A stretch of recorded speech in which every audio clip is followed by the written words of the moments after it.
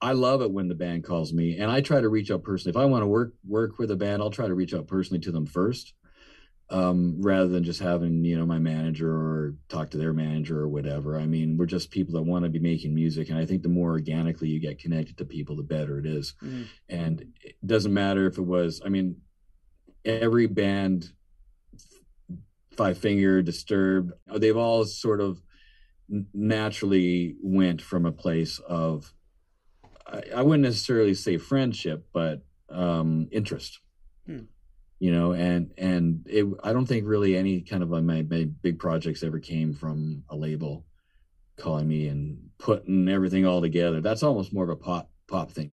Rock guys want to work with people with producers that they like.